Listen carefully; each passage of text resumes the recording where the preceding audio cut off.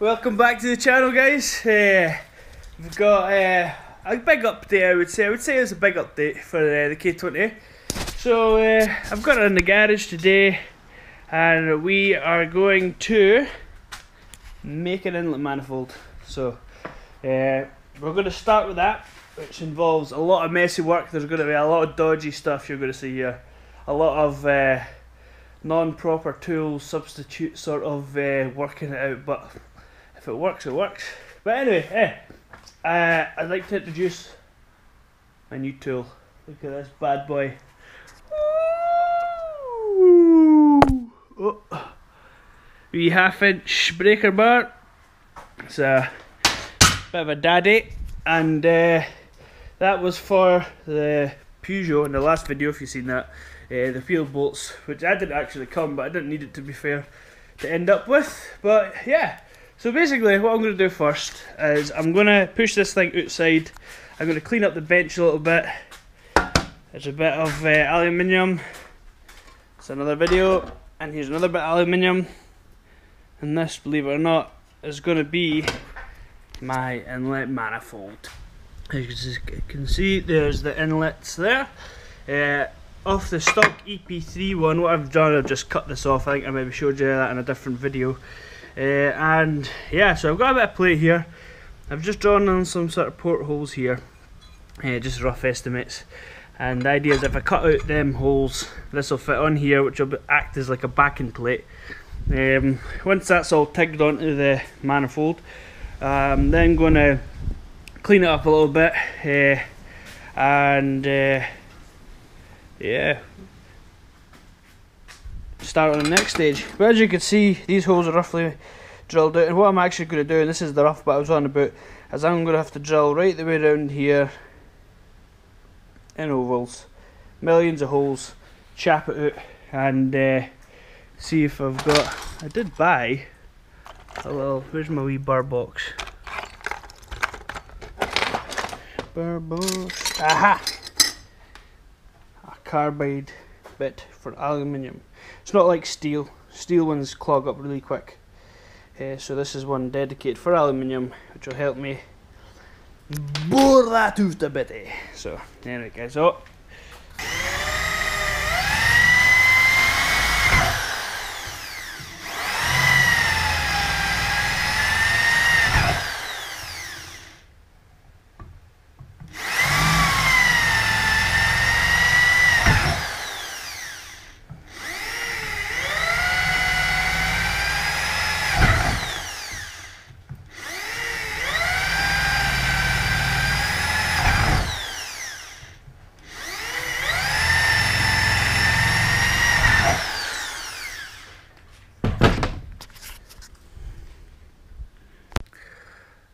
Note to self, I could really do what a pillar drill, like.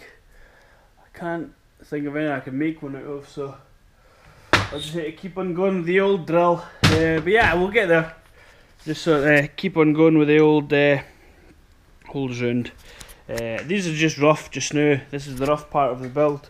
When I get it on there, I'll be able to machine it out. Machine it. Use my CNC. And once we bore it out, I'll be there to do fine adjustments. And I don't mind about a little bit of a gap around outside, because when I chamfer it and weld it, it'll be a better weld when you get around, more penetration on both sides. And then that way it'll be sort of be able to port it and still have plenty of meat to weld onto. But yeah, so anyway, I'm going to carry on with my holes. Hole saw! Oh! They're ovals. See, if you use the hole saw, yeah, that's not going to work. It takes 2 minutes to drill out the hole saw. I think I'll just carry on with this and see how we get on. Woo! Yeah, so that's it drilled out now. And there's the tedious part. And again, if I had proper tools or a milling machine, I would do this the right way. However, I don't. So I'm going to get a screwdriver and I'm going to chisel right the way around there. But I'm not going to go all the way through, because it's a bit over the top. I'll go halfway through this side, flip it over, and halfway through the other side, and that'll get these guys opened up.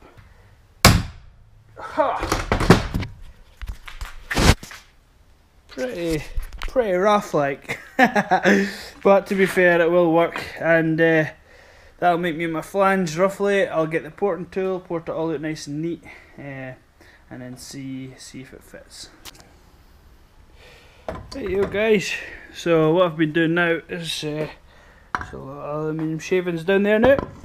Basically I've been sort of trimming around these areas, just sort of getting it to a nice sort of shape. Oh, what the fuck? It's petrol! How the hell's stuff? Oh, anyway. So just been sort of notching at these bits, and I'm getting rid of them webbings. I'm keeping these webbings though, as they'll be good for sort of strength. Top half I'll do a little bit up there as well, them two. And I'll take off this big clump of metal here. And then I'll be able to see how far off we are with our plate. Right guys, so I've managed to buff it all down. However, look at this big dirty hole here. So that's going to have to be repaired. I'll be able to repair that with a TIG, it's not a problem. It'll be giving me a good chance to practice welding this sort of cast. But what I'll do is I'll clean up the edges, take all the sharp pieces off it. I'll probably just make a wee bit of plate, a 3mm thick stuff, and I'll just sort of bosh it on around there and then weld her up, and that'll be that bit repaired. But that is a pain in the arse. You can't win all the time though, so but yeah. You can see that's now sort of plated in place, so what I'll do now is I'll massage it with a hammer for a while and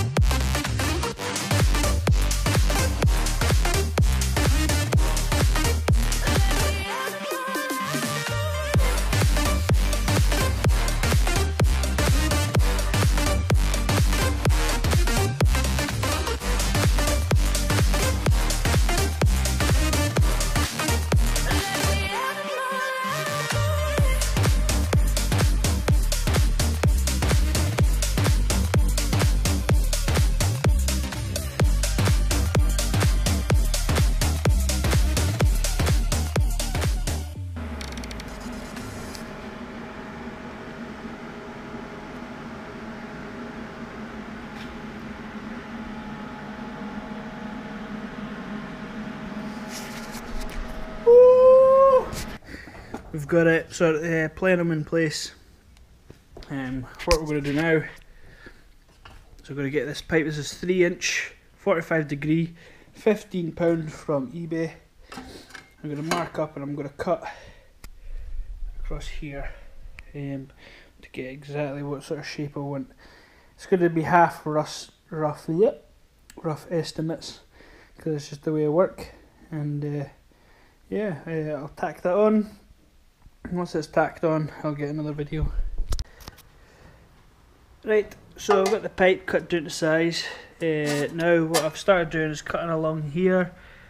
Round the corner will be tricky to split this pipe in half. Right guys, I've cut this in half and tacked the two pieces together. And now I've measured up and that will fit nicely in there. So we'll take this off now and weld the plate to it, and then we'll mark up some plates for this. So what I've done now is I've cut out these plates. It'll weld over the top and there'll be the sort of inlet manifolds. Whoo-wee! Some tearing work. Oh fuck's sake, I need to turn this camera. Oh yeah! Right, so what I've done so far is cut out the pieces and I've started tigging them on now, so you can see a couple of these splatters there, but majority of it looks okay. So yeah, I'll carry on with that, both sides. I'm probably going to chop it about there for welding on the flange for the throttle body. I'll keep it 76mm just in case I need to future proof it and put like a 70mm throttle body on, but the 65, the standard one, should do for now. Yeah, so we'll get into that just shortly.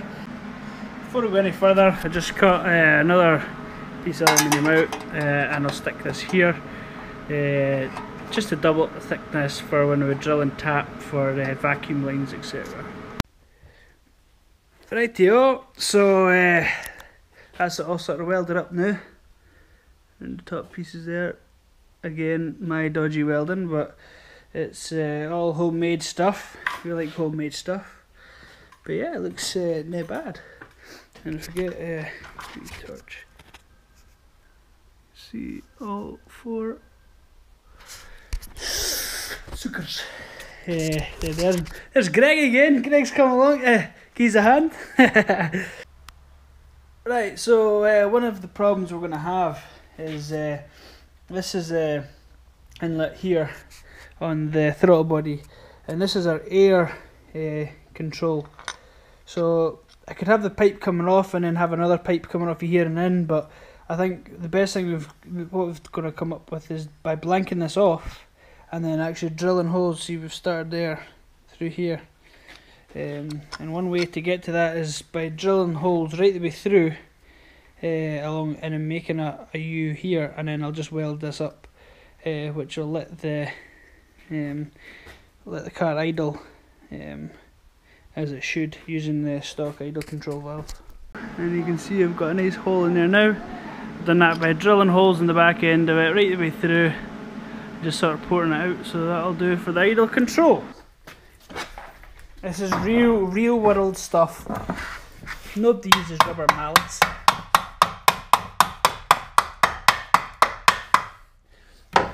Sorted. Look at that. So yeah, so we'll have idle control, and everything should work as it should off the stock body. I've got the map sensor here. I was considering putting it elsewhere, but it'll be alright there. And yeah, TPS, etc. that'll be fine. So the next thing I have to work on is well, exhaust manifold. And turbo will be here on Monday or Tuesday. I was havering whether to take the turbo off this. No, but I wouldn't do that to the lawnmower. I decided what I would do was I was going to go for the whole set HX40W, which you would have done in 4 or 5 hours, alright. But it had a big housing on it, and I didn't like the rear housing. So for future proofing, I was like, I'll stick with Garrett stuff, nice and simple. I went and seen SciTech Racing, and he had a spare GT30 76, but the hot side on it was wrong. It was a 0.63, I think it was, and I need a 0.84 upwards. So looking to get a turbine housing on its own was quite expensive, so it turned out it was cheaper just to buy an eBay turbo with the housing I wanted, the turbine housing, and make one good turbo at them all. So but I think actually what I'll do is I'll just stick the eBay turbo on, mock everything up with it, and maybe run the car in with that. But as it is, buzzing. Stock fuel rail will work fine. Everything just will work hunky dory. One problem I'll have is I'll need to extend the wires for the TPS sensor and the map sensor. As standardly, they're obviously fed from the other side of the engine.